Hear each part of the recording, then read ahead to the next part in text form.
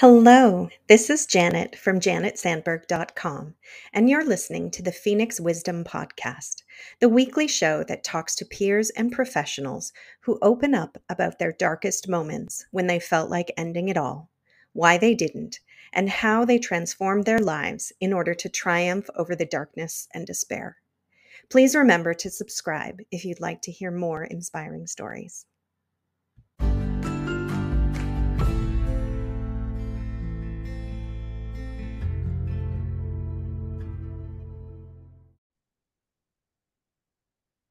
Hello and welcome to the Phoenix Wisdom Podcast, where we share inspiring stories of transformation and triumph over suicidal ideation.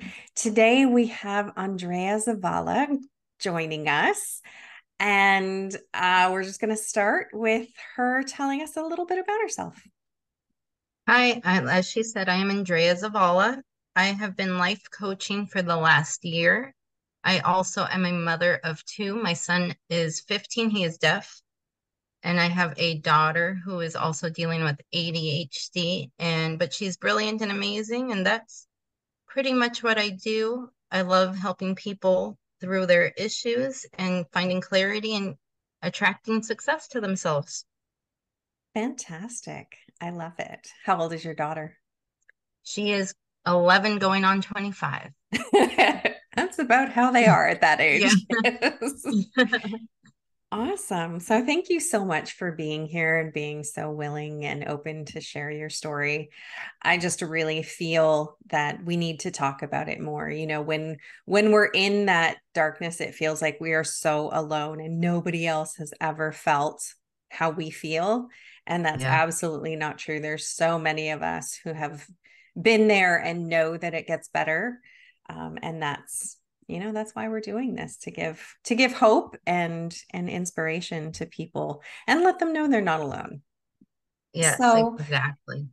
why don't we start by you telling us, what was life like when you were back in that darkness and thinking about maybe not sticking around for the rest of your life?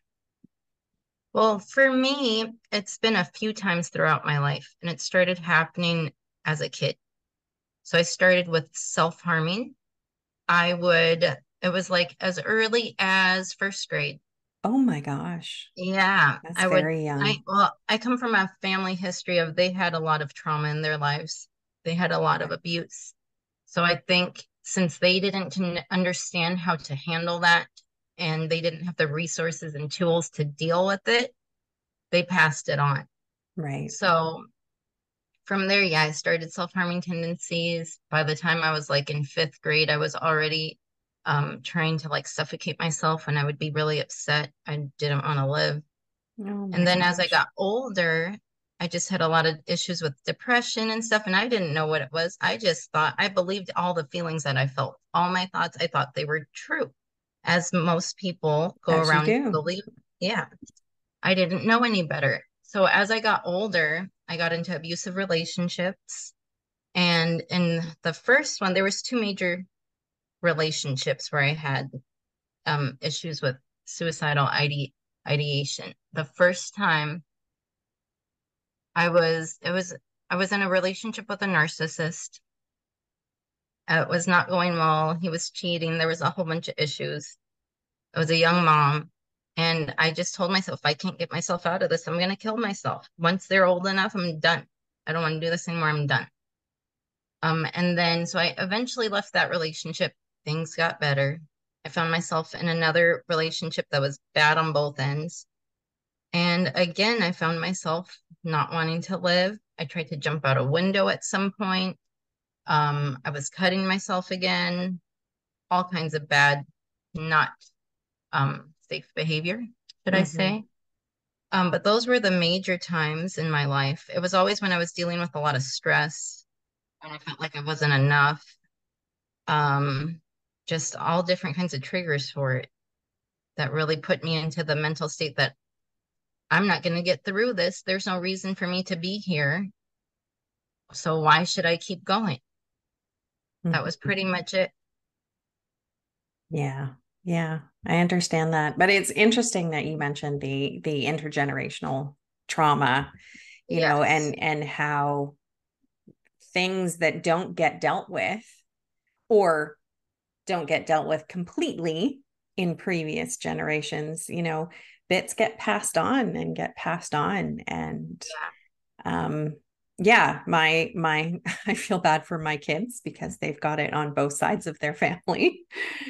And but we're aware of it now, so we're the Yes. cycle breakers. I was able to look back and have the knowledge that intergenerational trauma exists, and look back on my side of the family, look back on their dad's side of the family, and say, look, all of these things happened, and this is why we are the way we are. And it the the knowledge of that really helps. Obviously not when you're 5 or 6 years old. When you're that little, you Yeah. don't, you just You don't you know. just feel it all, and it Hmm. feels terrible, and you don't know what to do about it. Yeah. No, that is true. I just grew up because my mom, her father was like very mentally and physically abusive. And then her siblings also weren't the best. But they were all going through their own things. So, Mm-hmm. and she had me very young, so she didn't know what she was doing. So Right. she would put me down a lot at the time. And now she's a completely different person. She's been in therapy. She knows better now. And Mm-hmm. I know that what she was going through in hindsight. So I know not to take it personally anymore. But she would put me down. She would tell me I was going to be obese. At 8, I was already getting diet books from the library and hiding them Oh under my my bed because I gosh. don't want her to see. Yeah, so it was bad. It wasn't the best, but she wasn't like a horrible person. She wasn't beating me. She raised me to be very empathetic, but she just didn't have the mental awareness of what Mm-hmm. she was doing and what happened to her. She hadn't processed that either. Yeah. So she Yeah. didn't know. Yeah. So Well, we all grow and learn, and you can only do the best with what you have. And some people start out a little bit ahead of others. yeah, Um, and yeah, we can say the same thing. And I never held it against my parents for doing what they knew how to do with the tools that they had. Uh, yeah, and it's not their faults that they no. didn't know that. But yeah, had I had my kids now instead of 20 years ago when I did, it would have been a whole different experience. Yeah, that's how I feel too. Like if I had, even though mine are 10 and 15, I still feel like sometimes I'm like, oh, I wish I had known this sooner. So I Mm-hmm. could, because now I'm passing on what I learned. Everything I learned, I'm passing on to them. So that way they can grow up with all this emotional IQ, intelligence, all of that, and they can like live a fulfilling life and not let things get them down the way I did. I used to internalize everything so Yes. much and I let it get to me. And so I'm trying to teach them you don't have to do that. Mm-hmm. It's just sometimes your brain just makes things up and you can ignore it. You don't need to give into it.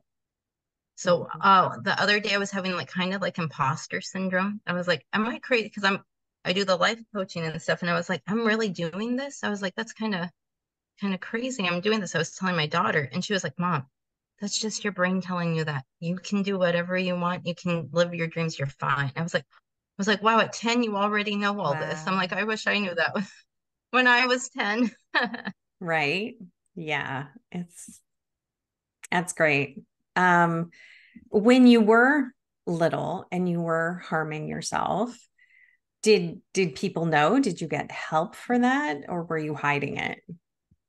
I would hide it. I would always make sure I would, like, if I did cut myself, I would do it somewhere where nobody could see. Mm, And I didn't tell anybody when I was like going to try to suffocate myself. When I was doing that, I didn't tell anybody. My mom still to this day doesn't know. We haven't talked about it mm-hmm.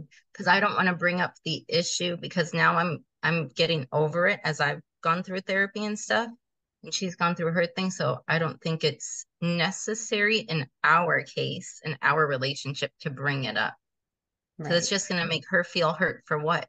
She can't take it back. Yeah.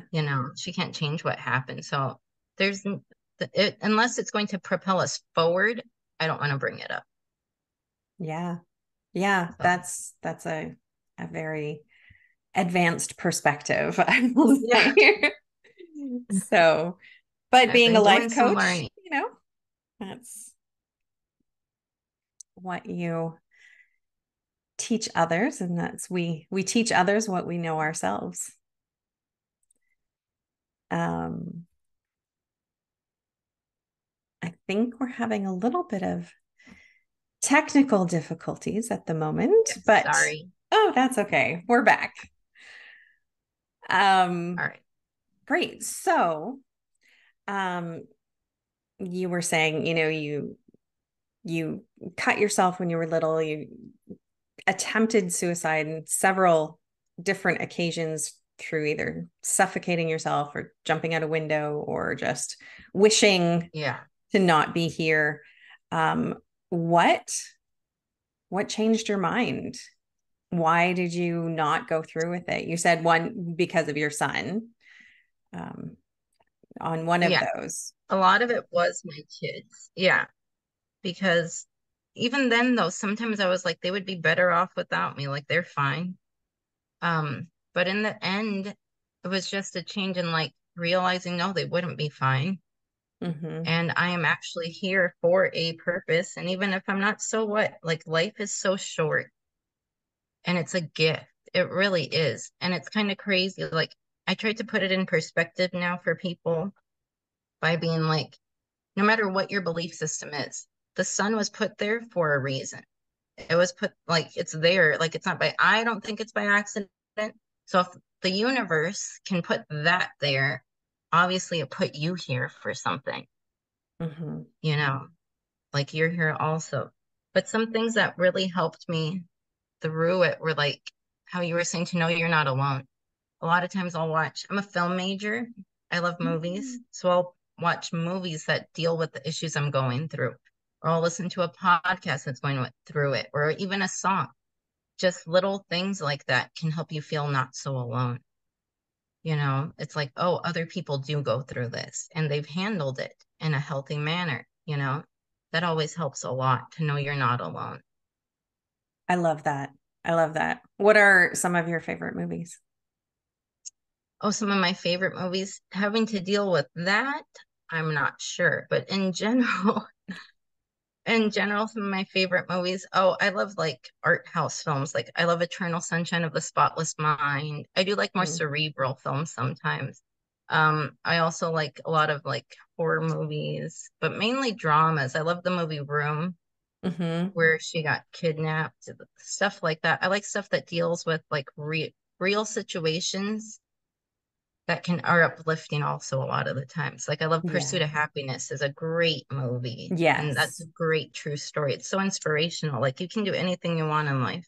Yeah. Even at the times where you're at your lowest and you don't believe in yourself anymore, it always goes back up. Life is a roller coaster. It's always going to go Absolutely. it's always going to go up and down. And it's just waiting that part out because nothing lasts forever. Nothing stays up, nothing stays down.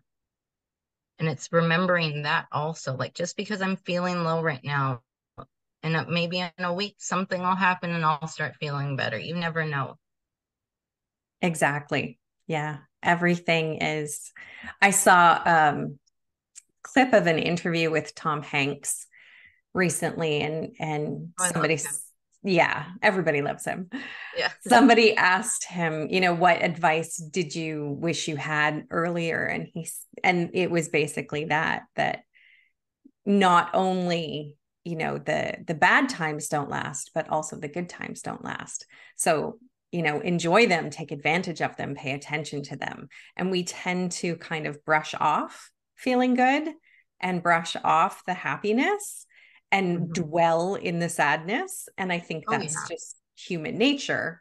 But to know that we have a tendency to do that helps us move through the lower times and be more aware of the good times. Oh yeah. And definitely that awareness is also something that's recently like helped me through like to get out of like toxic things that were causing because a lot of times my suicidal ideation was caused through like stress triggers and just not knowing how to handle that. So a lot of times the awareness of just knowing that your brain just naturally does this. This does happen to everybody. That's how your brain processes information. It's just trying to help you get through life. This happens. It's okay. Because a lot of people, that isn't common knowledge for a lot of people, that your brain is just like in survival mode. It's just doing these things to help you out and to keep you alive. Mm-hmm. It just hasn't adapted for these modern times, you know? It doesn't know that when you're scared of an interview, it's just because of that. It doesn't know the difference between that and a lion coming to eat you. You know, Yes. the fear is the same. Mm-hmm. So we just have to internalize that and take that into consideration when we're feeling emotions that are so overwhelming we don't know what to do with them. Yes. Yeah. And also just knowing that, like you said, that we can be triggered by stress or by overwhelm or by big feelings Yep. when, and then we're just like, I don't know what to do. I don't know how to move forward. I don't have the tools to handle this. And yeah, which is why working with people like life coaches Can um, help. can help. And I Yeah. think that's why, they didn't Another used to thing exist. And that's that why we have them now. What were you going to say? Another thing? oh, it's fine. I'm sorry, I'm having a little bit of technical difficulties right now. Oh, Threw me off course. But oh, another thing that has helped me with it is just some DBT skills. So I haven't been officially diagnosed, but I think I have all the symptoms of borderline personality disorder. So a lot of the things that have helped me have been, I have this book. It's a DBT workbook, and a lot of the exercises in there are amazing, and they really help with a lot of like the suicidal ideation. They help with a lot of like everybody always feels lonely. People don't know that everyone feels lonely. You can be in the best relationship, sometimes you still feel lonely. And it helps with that radical acceptance. It just helps with dealing with your emotions in a healthy way. So that way you don't get to that point where you feel so low that you don't want to be here anymore. yeah. Why don't you skip ahead and tell us what life is like now? Why are you glad that you stuck around? What's going on? I am very happy I stuck around because now I have seen, like, I get to see my kids grow up. I get to see all the amazing things that they're doing. I get to teach them that they don't have to go through the same things I went through so that way they can live a happier life and feel their emotions in a healthy way instead of going in an unhealthy route and doing self-harm and having suicidal ideation. Amen And to I that. also am very grateful because now I can, with my life coaching business, I'm helping other people overcome fears and mindset issues and start focusing on the things that matter, are important to them. So that way they can start living a happy life. Because there's so many people you wouldn't believe that are successful. And it looks on the outside like they have so much going on, but on the inside in their heads, it's a mess. Mm-hmm. And I'm really happy that I can help with that.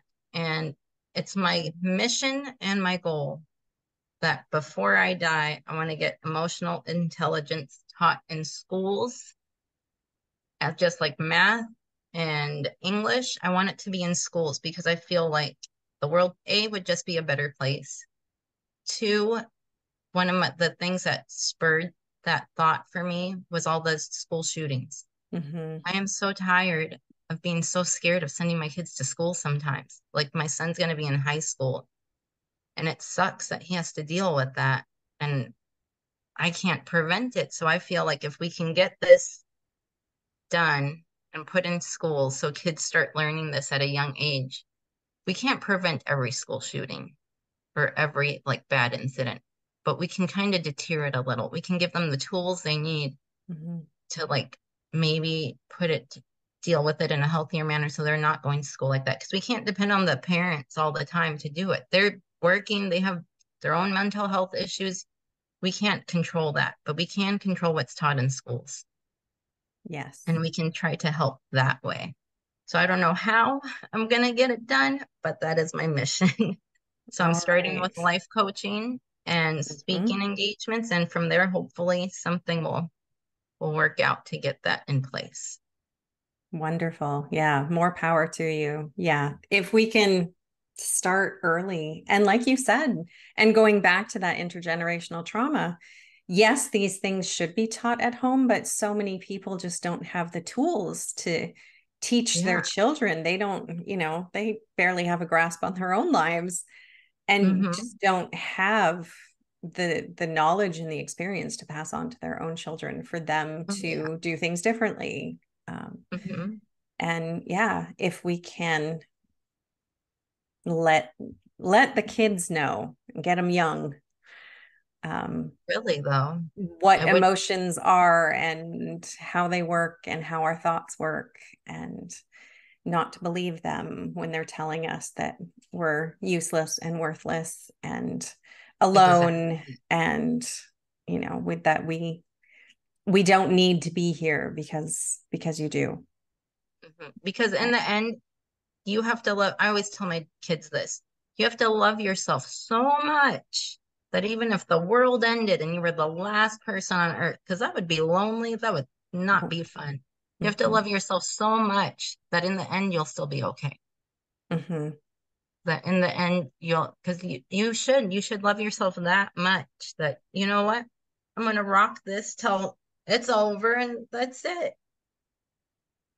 So I just think that's an important lesson. And it's one that my kids so far have taken to heart, especially my son.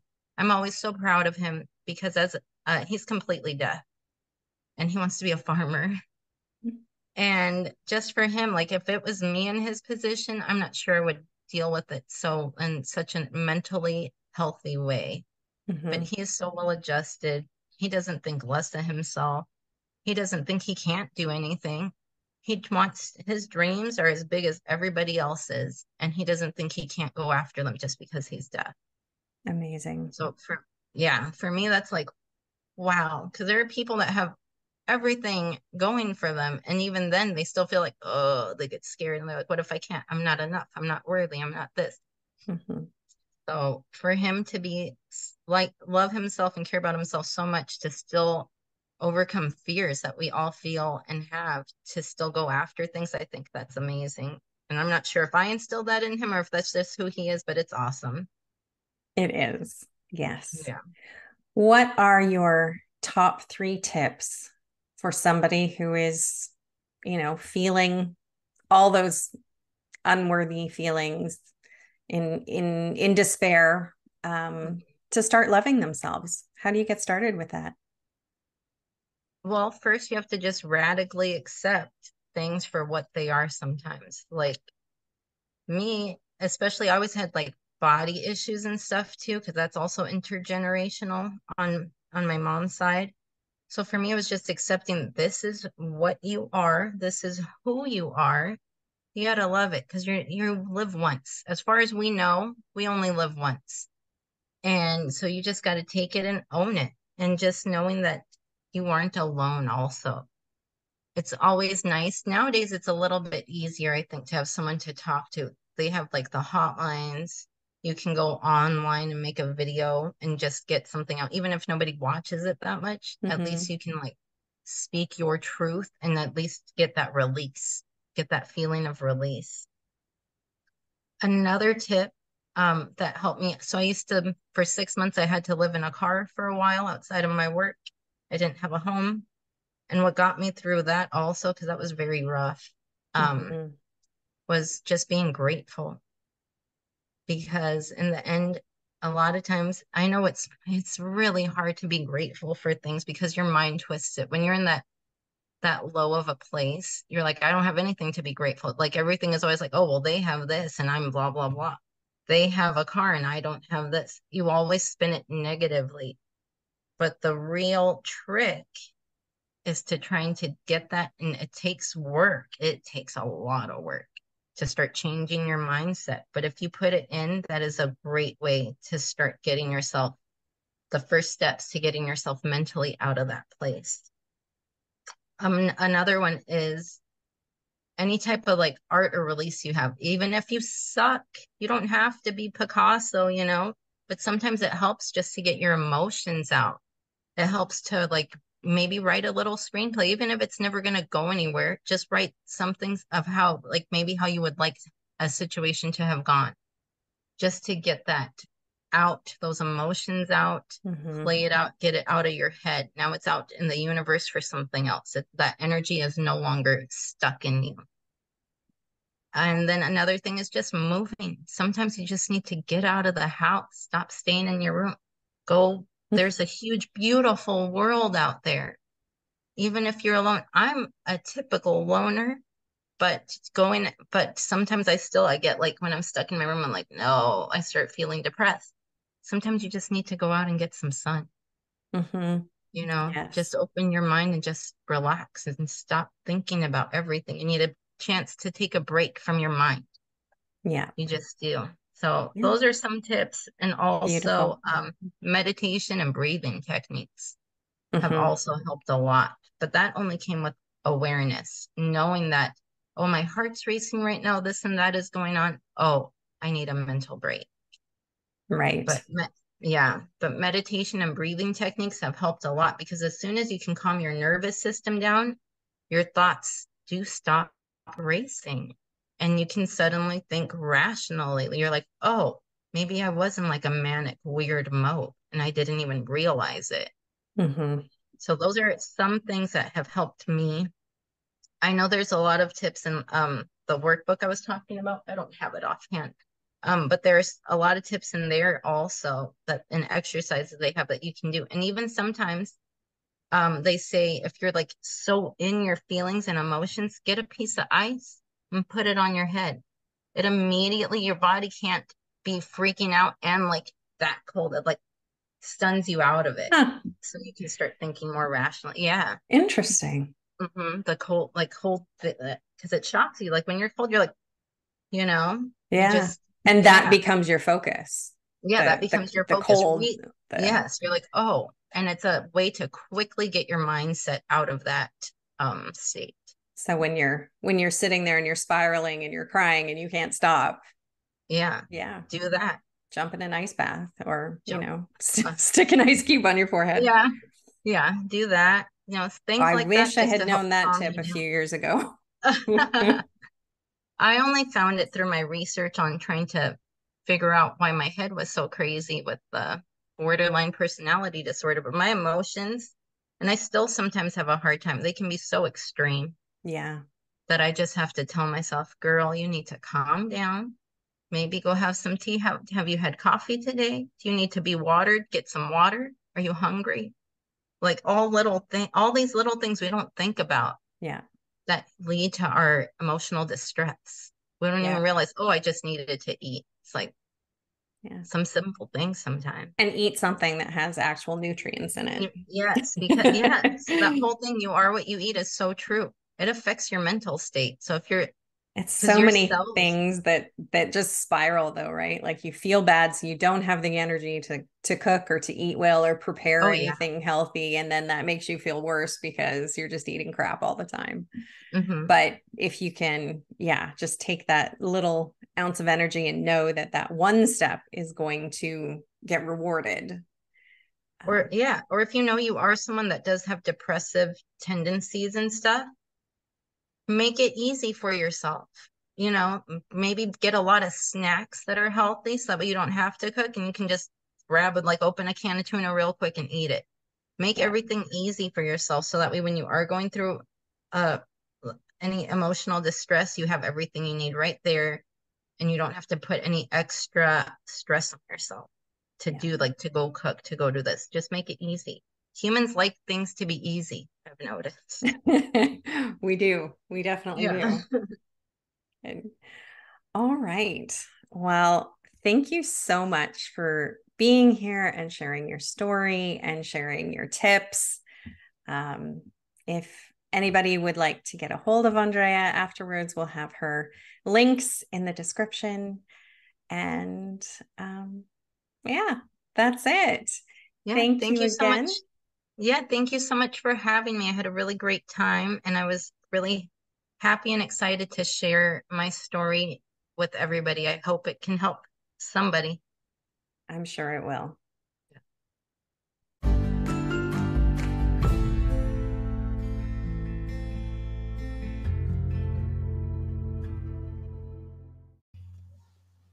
Thank you for listening.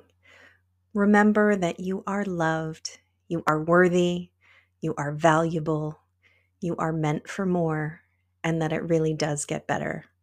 If you are in crisis, there are numbers that you can call or text to get the help that you need.